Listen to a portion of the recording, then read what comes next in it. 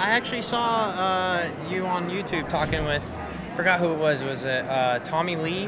No. Bobby Lee. Bobby.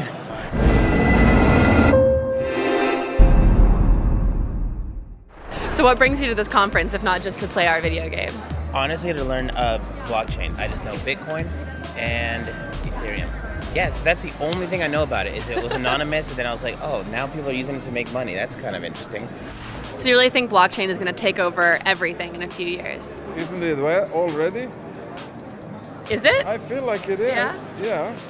So as soon as we get past the bud stage and the real companies with the real utility will rise to the top, then we're going to see another flourishing of blockchain. Once it gets to that level, I could see it being perfect. So do you yourself own any Bitcoin or Ethereum? Not yet.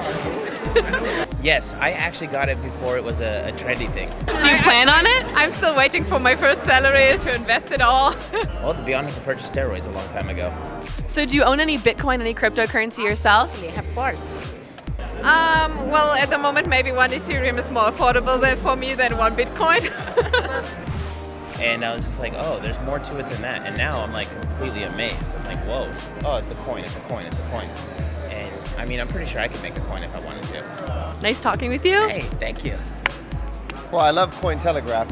I love this company. I love this company. This company, I think, is the best thing ever happened to America. Cointelegraph is really cool. Thanks for the shout out. I'm so happy. I'm so blessed. Do you own any Bitcoin? What do you think about blockchain? Is it really the future technology? Do you think that Bitcoin is the future?